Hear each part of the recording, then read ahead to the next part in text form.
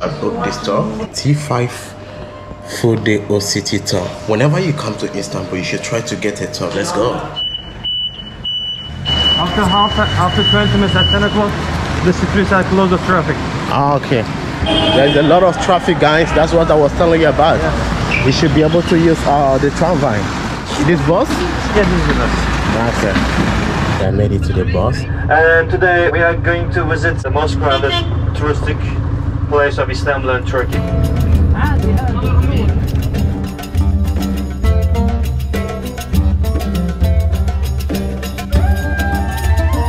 Byzantium was named an empire, but Byzantium was the first name of the city.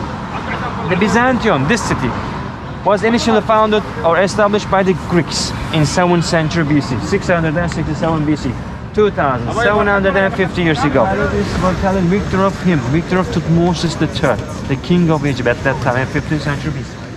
Originally it was higher than this, 30 meters, but Rome cut it from the bottom to put on the ship to bring here. Still 10 meters remaining pieces in Egypt. So right now, there's a lot of history you need to learn. We're going to the Blue Mosque, which is this way. I'm enjoying it and I'm glad that I booked this tour. And I will advise that you do the same whenever you're in Istanbul. 405 years ago, built by him, Ahmed I. 14th Sultan of Ottoman Empire. The name of the mosque was the name of this area. Sultan Ahmed. The most famous, the most touristic, crowded, busiest place for the tourists here in Turkey, not only Istanbul, in Turkey. Let's go.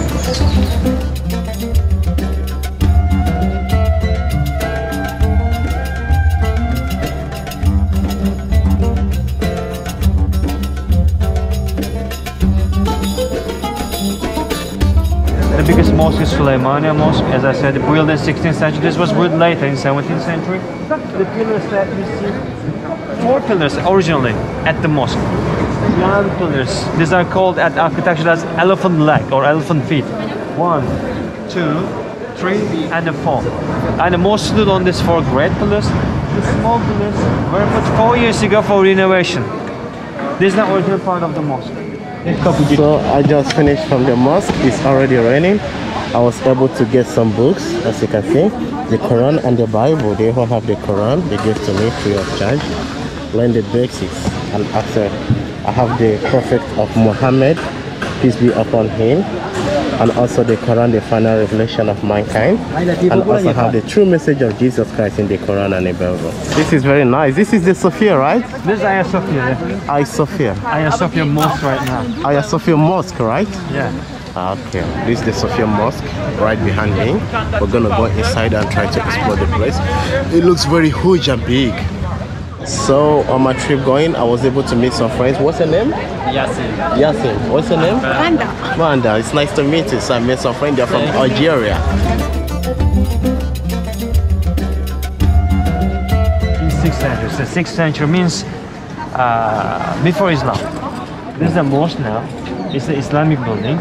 But this was built before Islam was born. Islam was born in 7th century. Sophia was built before it in 6th century. 916 years until this city was conquered by the Ottomans. Between 6th century and 15th century, church.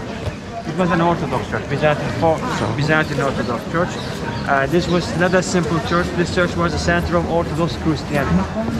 So, for instance, now the center for the Catholic is Vatican. But before this city was conquered by the Ottomans, before 15th century, the central church for the Orthodox people was here. So it was a cathedral also, big cathedral, Sophia. So then this building was converted into the mosque by the Ottoman Empire, exactly by Sultan Mehmed, who was the conqueror of this city, Constantinople, in 1453. Ottomans conquered the city on 29 May in 1453 on Tuesday.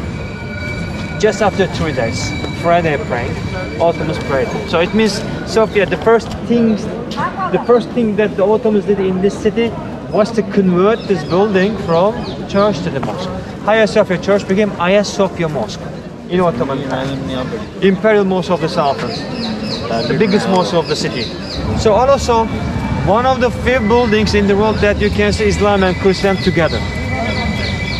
when we enter, we will see some mosaics. All of the mosaics are Byzantine mosaics. Ottomans did not destroy, did not remove the mosaics. Ottomans covered the mosaic with plaster.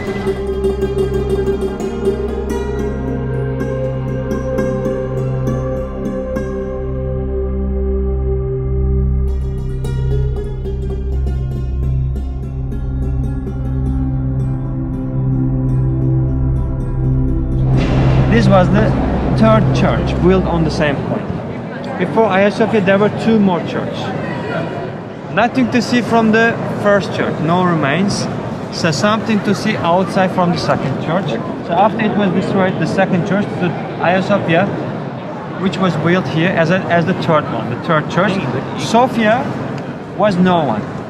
Sophia means, because when people hear Sophia, they think princess or queen. Sophia means wisdom in English. So Hagia Sophia, holy wisdom or divine wisdom. Hagia Sophia Church, divine wisdom church, built in 6th century, and also the shortest time for a big building to build. Less than 6 years, in 5 years and 10 months. Because many of the pillars, the parts of the building that we see inside were reused, removed from the ancient buildings, collected in the from different cities, different countries, and transported by ship to Constantinople and reinstalled inside the Hagia Sophia. Syria, Libya, Egypt, Greek islands, and from Turkey. There are many pillars and the marbles that we see, colorful marbles that we see from many different countries. So, it was a church, then Ottomans came, converted the building into the mosque. So we're heading to the market. We're gonna do some shopping. Remember, I want to check to change money. Okay. I will show you. There are many change services inside. Okay.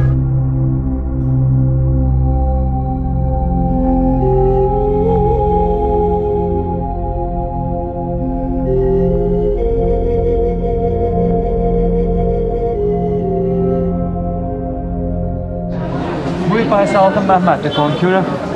It's a covered bazaar.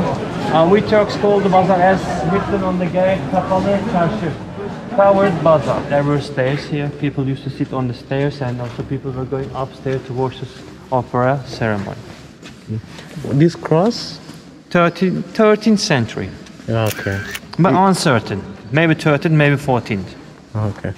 This was built before the Muslim. Before Ottomans. Yeah. Ottomans conquered this in the 15th century. Oh, I see. This was built in 6th century. Many years ago before them. Okay.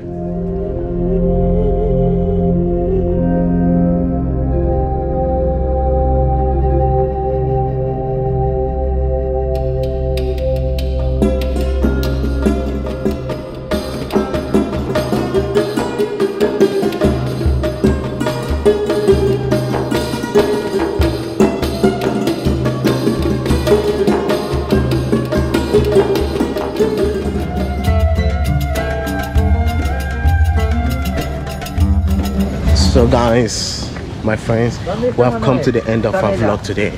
I'm just going from this palace and I'm going home. I'm very tired. It's an amazing place to visit whenever you're in Istanbul. Just check this out. I've seen inside the museum, I've seen a lot of things. I even saw the sword of Moses. Sorry, the staff of Moses, the one he used to divide the Red Sea into two. I was able to see the sword of also David, the one that killed the Goliath. I saw his equipment, I even saw his clothes. I guess you see it on the vlog. Please like and subscribe to my channel, okay? Thank you for watching.